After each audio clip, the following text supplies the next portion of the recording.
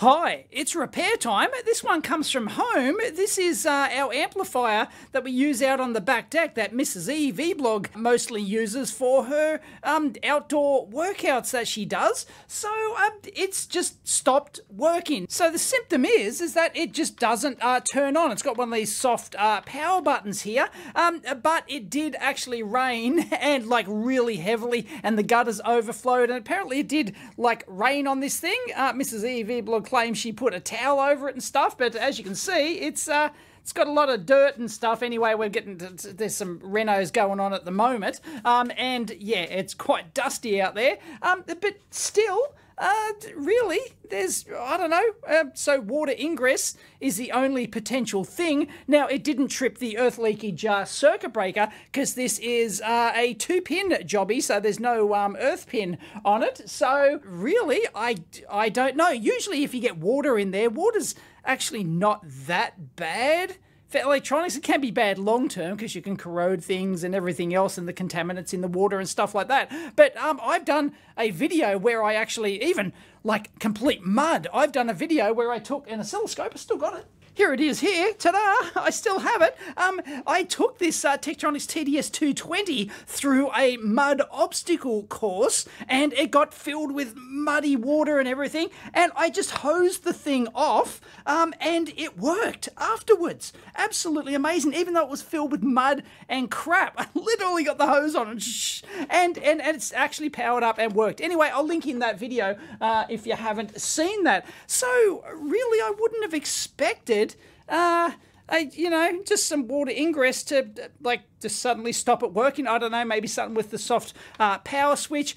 Obviously it's going to have some sort of internal fuse, but really I wouldn't expect such a low like impedance that would blow the fuse or anything. But anyway, only one way to find out. It's one of these, you know, Bluetoothy things, so it connects to the dumpster PC we've got, which has the which connects to this via Bluetooth, and it's nothing special. 24 watt power consumption. I think it's like 10 watts plus 10 watts power output or something. More than enough to drive our outdoor speakers. We don't use the stock speakers with this thing, so I'll just plug her in for you, and yeah, nothing. Absolutely nothing whatsoever. Usually, it, you know, it has, I think, something on the screen when it's powered off, or so, or it's got some LED somewhere. Can't actually remember, but yeah, it just doesn't power up at all. So let's take it apart.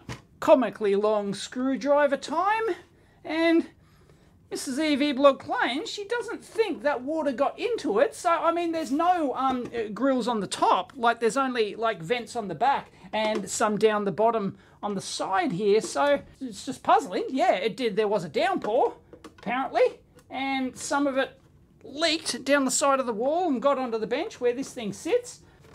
Ah, there we go. It's, yep. Apply more force. Oh, yeah. Yeah, look, something's inside of here. So, yeah, water's, look, mud's gotten onto there. So I don't know how that got through the top case. Yeah, it might have, like, splashed in the back. Maybe I think that's, yeah, but like all the mud's up the front. Look at that. Oh, well, I don't know. Oh, maybe it's, yeah, it got through the front tray. Okay, it leaked in through the front tray. All right, so that makes sense. Geez, okay, this is ugly. I'm going to have to get all the mechanism out before I can get to the main board down the bottom. Bummer. Boards on the top there. We've got our switch array there. They've gone to a fair bit of effort. There's quite a few passives on there, and then that's the near field comms chip, so that you can just sync up your shoe phone with it, sit it on top, and Bob's your uncle. And it's a vacuum fluorescent jobby for you vacuum fluorescent fanboys, and it's interesting, like this is a modern unit. It's interesting that they still, you know, there's still a thing. It's manufactured by Futaba. Well, there you go, Futaba there. And yeah, it's interesting that there's still a thing. Rather than just have, I don't know, a LED display or an LCD display, LCD is going to be cheaper, surely, than a vacuum fluorescent. I don't know, maybe it's what the market expects out of a product like this. I don't know. Thoughts in the comments. Okay, there's only 2 screws on the back of the CD transport mechanism, but it looks like, yeah, it's not going to come out unless I get the like the front decorative cover piece off. That's really annoying, because all this, the front panel is like holding that all in. Like, oh no, I get, maybe if I take the front panel off first. Oh, you've got to get the bottom clips and the side clips all together. Jeez, that's really annoying, but yeah, it's going to work, I think. There you go. Aha, there you go. Yeah, I think I would have come-a-gutsa if I tried to get that front bezel off there. Looks like, still, no, that still seems to be the go, though. I don't know, it seems to be, don't know how that's attached to the transport mechanism. It's rather annoying. Here you go, it's open, and there's the main PCB. It does look a little bit crusty. Yeah, that top board certainly looks like it could do with a clean. In fact, well, you clean the whole board, of course. Anyway, we've got a SunPlus chipset there. There's our Bluetooth module down there. That's seen better days, doesn't it? Yeah, the whole board could really do with a cleanup. So I wouldn't rule out something logic level on here that's like stopping the soft power circuit from starting on. Oh, look at it, look over there. Yeah, that's pretty crusty. Oh, look over there. Yeah, it all needs a good clean. Unfortunately, I didn't get that ultrasonic bath that I was talking about getting. Damn it. Anyway, power supply down here, pretty clean. Not going to say clean as a whistle, but it does look pretty clean. It's a Sony branded jobby, so that's interesting. And as I said, they always have an input fuse, but I'd be very surprised. I can buzz that out first thing, but I'd be very surprised if that's actually blown. Of course, I could just measure the power consumption on the mains input, but I'm just going to power this thing up and measure the DC output. Yeah, I mean, 13 volts. Would have expected 12, but 13 is fine. So, yeah, as I suspected, the power supply isn't blowing because when you get water ingress like this, it's not going to be enough. Like, it's not going to be low impedance enough, typically, like to blow a mains rated fuse. I can't see what the rating is on that one down there, but you know, it's going to be like half an amp. It's designed for like gross overloads when you get like, you know, a shorted power amp or something, you know, something really bad like that, or something fails inside the power supply, and it's designed to protect the, you know, the thing from going up in flames. It's not designed to prevent just a bit of you know, leakage on the main board. So I'd say it's a cleaning problem with the main board. There's some, yeah, low impedance path. It looks pretty horrible, so let me get that board out. Well, unfortunately, that is the ribbon cable that goes off to the LCD. That doesn't look terrific. Probably looks even worse on 4K. You're watching this in. It looks bad enough on my little camcorder screen here. Blah. That was secured in by what I thought was only 2 screws, but then they had a sneaky little bugger like folded metal thing there, which like clip, which went over that. So I had to sort of get the back cover off a bit, and there it is down there. That just went into a slot in the PCB like that. So nice extra attention to detail, but yeah, a bit annoying unless you know. Now normally this would be a classic case for just throwing in a ultrasonic bath, but unfortunately, yeah, I ummed and ahed about getting one and never got around to it. So yeah, it looks pretty crusty, doesn't it? It is not great at all. There's that top board on like a daughter board. Not sure why they bothered doing that. Maybe some optional module, but... And just that flat flex connector going off to the display there. That's crusty burger. Look at it. So yeah, you'd like have to suspect that at a minimum. Maybe this thing actually worked and it's just the display that's dead. So it looks like we've got the amplifier, which would be a Class D jobby, under the can here. This package here with the big power pins there, that's probably the CD motor drive, I would say, given that, you know, this all buggers off to the CD along here and stuff. Let's get that off, and there you go. Oh, it's got a couple of extra pins there as well. And there's something under there as well. That'd be, that's your audio in, okay? So that's your audio in. There's your, just a op amp or whatever. for your audio in, and not too much else. So, all right, let's give it a whirl. I've got some Electrolube Ultra Solve here. That'll do the trick. So let's go, and look at that. And let's get in there with the conductive brush and give it a good scrub. Just make sure, like, you know, things like little crystals like that, you don't break them off. That one is celastic down, so that's pretty good. But sometimes you've got to be a bit careful because these are stiff bristles, but you want the stiff bristles. Let's get that Bluetooth jobby. But I'm more concerned really with the LCD around there. And LCD display cable. That looked pretty horrid. But anyway, I'll spare you the details. I'll go over the whole thing. The bottom looks really clean on this, but I'll give it a scrub as well, and I'll see what happens. Now, unfortunately, I can't get inside those cans unless I want to desolder them. That's a bit of a pain in the backside, but I don't think that's going to be a problem for, like, you know, powering this thing up. It seems to be like a logic problem that's just actually preventing this thing from starting up. I mean, it's, you know, I'll probably give the front board over here a clean. So, you know, there's the front panel power switch. It looks really clean, but, you know, you never know. But just cleaning all the connections and reseating all the connectors and just getting the gunk away from between the pins, or the processor pins on here, that should do the trick. Oh, our sticker's gone. So there you go, that looks way better. I'll let that drip dry, and then I'll give it another go with some isopropyl, I think. Yeah, there you go. This stuff mostly evaporates, but I'll give it another going over just for good measure. Okay, we'll do a quick power up. I won't plug in everything. I won't plug in the CD stuff over here. I don't think that's going to... Well, it may matter. It may not pass up in some internal test or something. But anyway, I want to see if we actually get anything. So, power on, and our display's plugged in. Our front panel is plugged in. Oh, hello. Something flashed. We're getting a blue flishy flash. We were not getting that before. That is progress. Okay, it's turned on. Can't remember if you have to...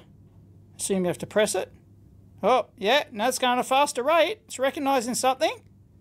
Okay, so, yeah, okay, it's doing something. Maybe it needs all the CD stuff plugged in before the display will show anything. All right, now I've got everything plugged in. Let's give it a whirl. Should get the blue flishy flash. Oh, transport mechanism just moved. Yep, so it's doing a power on thing. And, yep, blue flash. Okay, still nothing on the display. So what do we know? We know that the processor's working, because not only is it flashing the Bluetooth LED there, but it's moving the transport mechanism. So the processor has to be basically fully operational to do all that.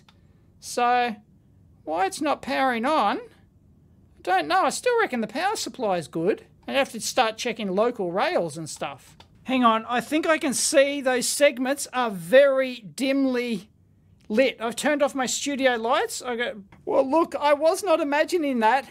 There is something there. Let me press that power button again. Yeah. That says BT. That says Bluetooth. On. BT on. Yep. Voltage. Yep. Yeah, it's actually working. It's working. I think we just have a display drive issue. Oh, there you go. See, these sorts of things you don't notice. Like, you have to go, well, is it on or not? Vacuum fluorescents, they can be really dim. So, yeah, like, often they're not just a go, no-go thing. They can be really dim like this. So there you go. That's a really good example of how you really have to, you know, in this case, I had to put my hand over that. I could see the faintest thing, and I turn the studio lights, like all the lights off in here now, and yeah, I can just see it. So it's functional. It's actually displaying the correct stuff. It's just, it's not bright at all. Aha, there you go. I think I see some corrosion on the pins here, And I'll link in my vacuum fluorescent tutorial. I think I've got a tutorial video on how they work, and also a hacking video driving them as well. So I'll link those in if you haven't seen it. But yeah, there you go. That could cause a low impedance pass. So I'm going to clean that up, and I'll get back to you. All right, that's cleaned up. Let's give it a burl and see what happens. Yeah, tape transport moves. Blue flishy flash. Now again, it's still very dim. So that didn't fix it. And we'll give the back a thorough shellacking as well. Okay, well, cleaning this board hasn't helped, so time to measure voltages. So I'll measure the cathode voltage first on the VFD. It's usually going to be these two outer pins like that, because the wires in there are going to go right across like that. So we should get typically like 4.5, 5 volts, something like that. AC, that is. So what do we get? 0.8. Bueller. And by the way, no, VFD is not a vacuum fluorescent display mode, and that's variable frequency drive. So if we actually select that, it adds a filter in there, adds a low pass filter, and it should read lower. Yeah, it does. So what we need to do is actually check the frequency on that, because that is really low. So, and 28 kilohertz. Yeah, that's pretty high. This meter is not the best for those sorts of frequencies, so let me grab another. Okay, the 121 GW will go up to 100 kilohertz, so let's give it a burl. And AC, and we're talking, 2.9 volts. That's still not, that's still lower than I expected though. So anyway, it is there. It is 28.5 kilohertz there on the secondary display. So, not going to worry about that for now. I'm going to go check the anode voltage now. Alright, so I've had a look at the data sheet for this chip, and it looks like 30 volts, typical anode voltage. But let's actually try and find a rail, because there should be a 5 volt rail on here. So choose a suitable size large cap like that one. We might get lucky. Oh, wrong mode. DC. In fact, we'll turn auto hold on, shall we? And so then, because the board's like flapping around in the breeze here, it's just like floating around. So it's in those particular cases, to get good contact can be hard. So I'll just go like that, and that will auto hold, and 5.1 volts. So yeah, that's fine. Okay, so the chip's getting voltage. Now I've got to find the pin that has supposedly has 20, 30 volts on it. Okay, it should be pin 27, and there's pin 23. 3 volts ain't going to do it, I'm afraid. Something's wrong there. All right, let's have a look at the VFD display board here. And the VFD itself, there you go, the 14 segment jobby, no, that's 7 segment rubbish. So that's really neato. You can see the traces. Oh, there we go. Isn't that beautiful? Wow, look at that. There you go. That's a thing of beauty. A joy forever. Thumbnail. So that's an interesting looking VFD. I don't see a grid or your regular cathode wires on that. Like there's usually, the string of cathode wires, and then there's your grid. And I'm not seeing any of that. Quite the modern, like there's lines going through some of those dots there. You can see each trace there just buggering off to, these aren't individual dots, of course. This is one segment, like 4 of them like that, 5 of them here, for example. It's more like an LCD than it is a VFD, but this is certainly a VFD. Yeah, I know it still has some contamination under there. My brush didn't seem to get in there very well, but that's not stopping it. These are shorted out together. There's your contacts for your one side of your cathode. There's your contacts for the other side. If we actually measure the resistance between there, yeah, 6 ohms, something like that. That's what you'd expect. That sounds pretty typical. And so we know we've got our cathode filament there, and we've got a filament voltage. Don't know if it's enough, but you know, like 2.9-ish volts, something like that. It's going to do something. There's going to be some electrons boiling off there of some description. Whether or not that's high enough, I don't know. But anyway, aha, check it out. Lots of voltages over here. Didn't see that before, really. Plus 12, minus 24. There you go. Okay, right. And oh, they're labeled quite nicely. VFD clock. There, that'd be this. That'd be these test points. Yeah, so I assume this is the pinout for over here. And there you go. So more test points over here. Bluetooth LED connection. Yep. NFC. Yep. ADC key 1. ADC key 1 and key 2. That would mean that they're using a resistive divider for the key matrix. The key matrix. So that's, I'd say that's how they're measuring the measuring the keys, is via an ADC on the micro. Standby plus 5 volts, infrared, ground. 12 there. We need to measure that. Okay. And if we're not getting minus 24 volts on there, then the rest of it is knackered. What was it? Pin 27 over here, which was the 5th pin in. 1, 2, 3, 4, 5. That was the anode voltage, and you see the trace is thicker. It looks like it's buggering off like on this bus thing here, but it ain't, because look, the trace is a bit thicker.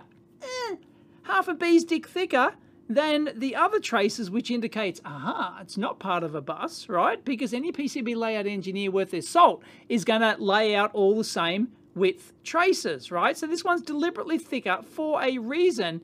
And if we follow the money, always follow the money, aha, instead of going with all the others, it buggers off down a via there. Look at that. Flip that. Oh, right. No, we've got the screen. Yeah, I don't know where it's headed. Under there, I don't really want to bend the screen because you're not going to get too many bends on that before you bend it back and you're going to break them. So, but yeah, anyway, it does bugger off. So you could actually, so we could buzz that out. Okay, here we go. Pin 27 there to... well, yeah, pin 12. Yeah, that's the minus 24. Okay, so it's going over there. So I think we were reading 3 volts on that, weren't we? So the minus 24 come in. It's interesting. I thought it was generated on this board, but it's not. No, like I thought they might have had like a little switcher on there or something that generated the minus 24, but no, it's coming over from the main board. So it's a problem with the main board. So I'll put this back in and I'll just re-verify that pin there, because it, you know, it was a little bit hard to probe there. I think I got the right one, but yeah, we're getting somewhere. But yeah, it looks like there's probably a fault in that coming from the main board. And that's rather interesting from a design point of view, because if I was designing this, I would have included, like, because you're not going to use that 24 volts for anything else, I don't think. So, like, I would have put the converter on this board, really. It doesn't make sense to sort of put it over on the main board unless you happen to be using it for something else, but I don't know, doubt it. So quick sanity check again. 5 volts there, and where was it? There. No, we're getting that 3 volts. That should be 24 volts. So we are not getting our 24 volts from the main board. That's annoying. Got to get the main board out. Oh. And of course, Murphy bites you on the bum every time, because this is the cable that needs to go down to here, which then needs to go to the power button, which switches the damn thing out of standby to turn the supply on. So, and if I bring that down so I can plug it in, I can't access anything because of all the mechanicals, and I can't disconnect the CD mechanism because then it won't boot. It's got some power on thing. Oh, bloody Murphy. Okay, I found that I could temporarily put it back in, power it up to bypass the boot sequence checks, and then disconnect the cables and move it back. So now it's on. You can tell by it's flashing at the faster rate there. Now I can at least get down and probe things. Nah, I still can't measure 24 volts over here. I'm wondering what's inside this can, because it doesn't make sense. Here's our Bluetooth module, right?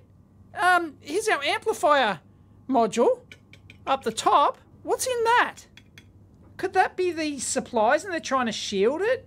Could that be the switching supplies? Because all we've got out of here is 13 volts going over. So there's only one supply rail going over from the power supply module over to here.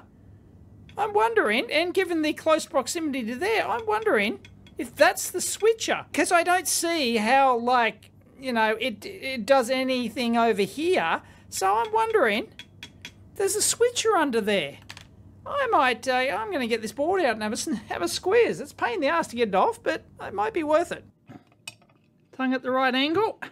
And little pro tip, helps to have a screwdriver with a like flathead with a nice little bend on it so that you can lever up things like this. Called it. Totally. And so there's a switcher under there, and that makes... Well, I was going to say it makes sense because, well, from a troubleshooting point of view, because this is the only place we couldn't clean. And you can see, yeah, it's pretty crusty under there, isn't it? Like, yeah, look at C10 up there. Yeah, that's nasty, isn't it? Oh, is that got a, oh, was that me? Has that got a chippy chip? I'll double check measure that, but they're pretty robust. That's an actual physical coil in there. You can actually see the little bits of wire going over there, but no, she's right. Yeah, no worries. That's just crusty burger, isn't it? So, I'm going to give that a good clean, and hopefully that will come up a treat. Because that's obviously, like, here's your power in, right? So here's your power in, comes through a little inductory there, and, or a ferrite FB, ferrite bead, there you go. When you're running, like, there's plenty of room there to put FB25 next to that, but it's common when you don't have room, like, you know, you might not have room in there, for example, to go C216, so that's that capacitor, C14 is that one, C28 is that little jobby, and ferrite bead down there is that one. So that's just common PCB layout technique, although they still had plenty of room there. So yeah, I don't see what the problem is. You know, you move this around to here, you could move that down to there, you could certainly move that next to there, maybe at even an angle where you might 45-degree angle your silk screens and stuff like that. I'm sorry, this is supposed to be a repair video, but I can't help when I notice PCB layout things. So more cleaning required under that can. Wow, that ST Arm Micro, that didn't come up too well, did it? That's the clean I did before. Should have inspected that a bit better. It looked okay. I'm going to give it a better clean, but clearly it's working because that's all micro, you know, there's no sort of like impedance issues there. So that's obviously working, but I'll give that another squirt because, well, like I said, the bristles are hard to get in there. That's where the ultrasonic cleaner is better, but anyway, I'll clean it all up and I can power this up without the shield on, because the shield on there is just like to prevent switching noise getting into, you know, the analogy stuff, or for, you know, EMI reasons and stuff like that. So no big deal, we can certainly power it up without it. Well, that's a bummer. No, we're exactly where we were before. Wah, wah, wah, wah. So this is where a schematic comes in handy. Not essential, but, you know, if you can get it, then it's really going to help. You know, you don't have to reverse engineer the circuit. I couldn't find a service manual. Of course, Sony are famous for their service manuals. They produce absolutely fantastic service manuals. Couldn't find it for this particular model, but I did find one for this HCD-20S model. And as you can see, it looks very similar. It doesn't have the Bluetooth, and the buttons on the top look a little bit different. So apart from that, I'm hoping that it actually uses the same things. Now, look, here's the bottom of the power board here. It looks, I don't know, I haven't seen the bottom of this power board. I should actually get it out and clean that as well. But anyway, yeah, check it out. It's extremely comprehensive, right? This is just absolutely nuts. Look, they've got all these test procedures. It's absolutely amazing. Hats off to Sony. Now, check it out. Here is the board, and I'm comparing that with the board I've got here, and, well, yeah, nah, it's not the same. But I'm hoping that the power circuitry in there's the same, because it's got a vacuum fluorescent display as well. So I'm hoping that 24-volt supply is exactly the same. Look at these. Look at it. Look at the detail in this. Disassembly flow diagrams. Absolutely amazing. There you go. So me dicking around trying to get this thing apart, it's all here in the service manual. Absolutely brilliant. Hats off to Sony. I mean, this is a 2013 vintage, but I believe they still produce, you know, service manuals like this today. I think this one's from like the 2020s or something. But yeah, anyway, it's got the same vacuum fluorescent display on it. So let's have a look. Look at this. Look, it's just fantastic. Right, troubleshooting procedures. Oh my goodness. Hats off to everyone at Sony. Anyway, so it's got an MPEG decoder. There you go, 5 watts a channel. It's the same. So anyway, I don't particularly care about that. All I care about is the power supply. So 4052, of course there's a 4052 in there. Absolute jelly bean. Gonna have to do a jelly bean mux video. That'll be in it. I just love their like component overlays and stuff. They're just absolutely fantastic. They show the traces on there. Oh, it's great. Now, hello. That looks, yes. Hello. Winner. Is that a chicken dinner? I think it might be. There you go. Minus 24 volts. Main board. It's the first thing. Here's your 12 volt power in. I was measuring 13 volts. That's neither here nor there. So that looks like it certainly might be what's doing in here. So this switching inverter is responsible for the plus 5 volt standby here, as well as the minus 24. So the minus 24 is the one that doesn't seem to be there. And we've got two BAT54S dual diodes in here, so maybe one of those is come-a-gutsa perhaps. I don't know how like the water ingress does that. Maybe it's just a coincidence that it happened to fail when it's doing water ingress, or 24 volts was enough to, like there was a lower impedance path there and it blew one of the diodes perhaps. Something like that. That wouldn't surprise me at all. So if we go back over to the videotape, here's the converter. What did they say it used? That's a 3482. And we have a 3482. Yes, we do. Can we see two BAT54S diodes? We can indeed. KL. I can't remember offhand if that's it, but yeah, they would be. There you go. So they would be the two. And is this a high voltage cappity doodah here? Yeah, that's 50 volts there. So the thing is, I can feed external 12 volts in here. I can just bodge that in and then power it. Oh, no, because then I've got to turn on the bloody soft power button, don't I? That's annoying.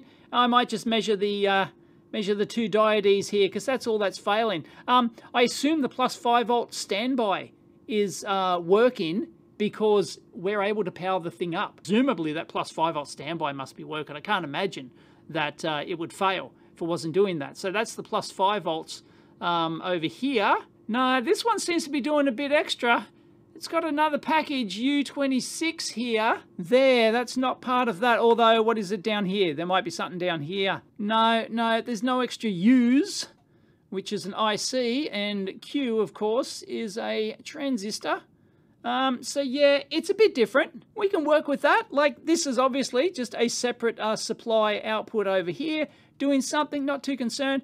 I'm worried about that we're not getting the 24 volts out of here. So let's buzz those out. Now here's where you can come-a-gutsa with these dual diode packages. They come in different pinouts. So the you have to be careful. The BAT54S is this particular pinout here. So the common is pin 3, but they actually have them in the opposite direction like that to the BAT54C and the BAT54A. So we got the BAT54S. So let's hope this one uses the S, shall we? Let's go for 1 and 3 here. You're not seeing that, but I'm getting 0.22 volts. Other way is open. And this one over here should be 0.22 as well. I'm also getting 0.22 there in that direction. And yeah, that direction is open, and this way should be in the other direction. Yeah, 0.22. There you go. So that seems to be correct. 0.22. Okay, yeah, no worries. Swap it around. Of course, you're getting these small voltage drop because of small current. That's good. Both of those are good. So much for that theory. Diodes are good. Actually, just looking at this, it looks like the 12 volts go straight in here through the ferrite bead and bam, straight over into the converter. So I can actually power up this board. I don't have to worry about soft starting it. So it looks like the negative 24 volts is on all the time. If we go back to the schematic, yes, yeah, the same thing. Yeah, it shows the same thing. 12 volts in, goes directly ferrite bead. So it looks like that's always enabled. Yeah, there's a permanent, there's a pull down there for like a power on reset thing on pin 7. But apart from that, that should just work all the time. So I can feed 12 volts into this and just see if I get my 24 volts out. So that we know the diodes are good. So maybe the switcher is Gonski. And maybe this 5 volt standby is not a thing in this particular model. All right, so I've got my National Instruments virtual bench here. I've got 12 volts, 200 milliamps, whatever. So let's turn that on. I think I got the power around the right way. By the way, pro tip, you can't see it, but just off screen here, I've got some tape just holding down these leads, because when you got like leads in this particular case, they're coming off the bench and going over to just down below me here, and yeah, you don't want gravity to pull on your leads and then rip it all off or short them or do whatever. So yeah, I do believe negative is that side and positive is over here. So 12 volts, we'll switch that on. I got my multimeter as well. So yeah, it was current limit there for a second. It's drawing 100 and, okay, good guess on my part. I might beef that up a bit. Oh, yeah, I might beef that up. There you go, just go 400 milliamps. No magic smoke has escaped. So, there you go. That's only like a watt or something, standby, which is what you expect out of a product like this. Okay, I just plug the common of the multimeter into the common of the power supply here, just so that I only have to use one lead here. So 12 volts there. Obviously, we're going to get our 12 volts in, like Flynn, no worries. So we've got our 12 volts going in here. Okay, so that's going into pin 2 of our converter there. So let's see if we get our 24. We do. We get our minus 24. So what's going on? Our minus 24 is fine. Oh, it's not getting over here. I don't see how it could be, like, it's not switching that. The water damage that we saw over here is doing something. It's not, I think it was pin 12 over here or something. Memory serves me correctly. 18, 16, 14, 12. Yeah, 3.3 volts. That's what we're getting before, wasn't it? And pin 12 is definitely on the board, is what it says is minus 24 volts. So what the heck? Measure the other pins. 3.3, minus 24. There you go. The pin doesn't match up. So it's 1, 3, 5, pin 7 is minus 24, but it doesn't match up with the silk screen on the other board. What the? I'm sure that's what it said. What? I'll get back to you. Pin 12 is minus 24. Pin 1 down here. Whoever did this board is not talking to the person who did the other board. I assume it's not that, like, there's some sort of system mismatch there. That is ridiculous. Oh, wow. Trust my luck to find that. There you go. Chasing a red herring down a rabbit hole there. Pin 1's up there. I'm going to make sure that this ribbon cable's not flipped or something dumbass like that. There it is there. You can see it. Pin 1, the ribbon cable, pin 1 goes over to pin 18 over here. Unbelievable. Okay, so we are getting that voltage in there. And of course, I must have put the cable back in the right way, because we're getting the correct text on the actual display. It was just very dim. I was getting I could see the segments that I was getting there, and it seemed to be correct, like BT on or something like that. So that's annoying from a troubleshooting point of view. Jeez. But if you remember, the pin I was probing over here, which I had the correct data sheet for this, 27 or something, that was the pin, and we weren't getting the 24 volts on there. And I buzzed it, didn't I? I buzzed that over to here. All right, sanity check on. The CS16312 VEE minus 30 volts is actually minus 24 in this particular case. It is pin 27. Okay, so let's go over here. Pin 27, right? I've got complete system sanity check here, right? So I'm going to go from my minus 24 here all the way over. So let's give that a whirl. That there, right? And they claim it's pin 12, right? It's not. It's not. I'm getting continuity to nothing. Are you kidding me? Right, so I already discovered it was on... Oh, no. Oh, look. Oh, no. That's going to explain it. I bet you that's the actual pin. Are you kidding me? No. And because... Oh, I can't be this unlucky, right? Because this has been hidden all this time, right? Every time I go to put that in, this was actually taped to the chassis, this side of it, so I couldn't see that backside. It's got a bloody pin. That's the pin. Buzz between my 24 volt and... Yeah.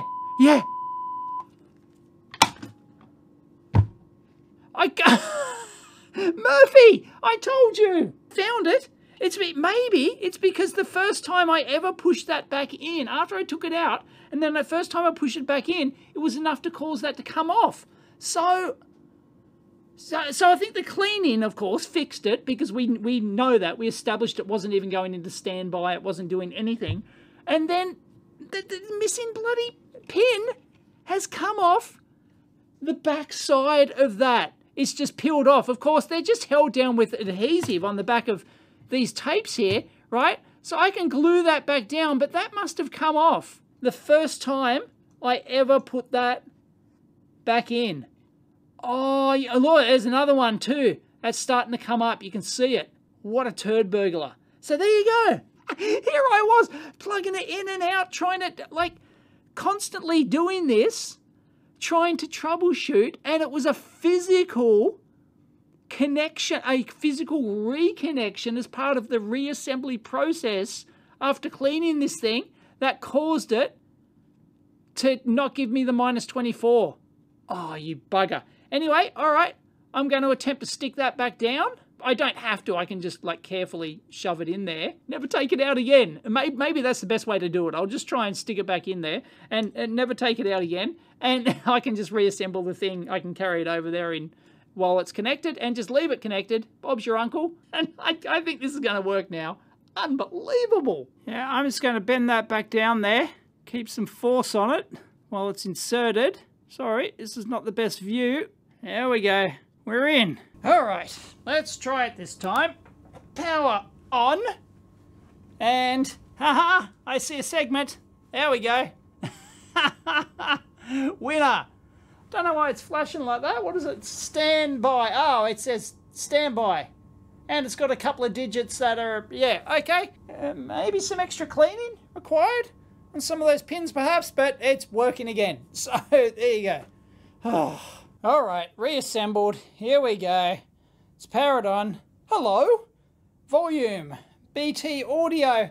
The display's actually not great, but I kind of remember it being like that. I kind of remember it being pretty crappy like that, but anyway, it now works. It's functional. All this stuff is inside. There it is. Winner, winner, chicken dinner. Anyway, I hope you liked that repair video. Turn that. God, that guy's annoying. So there you go. I hope you enjoyed that adventure there on repairing this. It was, yeah, it was basically just water ingress. Had to clean the board pretty much, and then completely come-a-gutsa, unknown, because that ribbon cable was facing the back and I couldn't see those pins when I inserted that back in after I cleaned everything, and that pin just lifted off. And then I started chasing a red herring down a rabbit hole, but I did find the actual culprit. I did track it down to the correct pin, and it turned out to be that, yeah, the VFD line. So anyway, check out my video, how VFD, vacuum fluorescent displays work. In fact, this is why I extracted this video out, because I, like, had a VFD issue, and oh yeah, I did a video on VFDs, and I realized I had to extract that out, and like, there's value in extracting that one out. And it turned out to be the actual anode drive voltage on there, which is causing the problem. So anyway, if you like that video, please give it a big thumbs up, and as always, discuss down below. Catch you next time.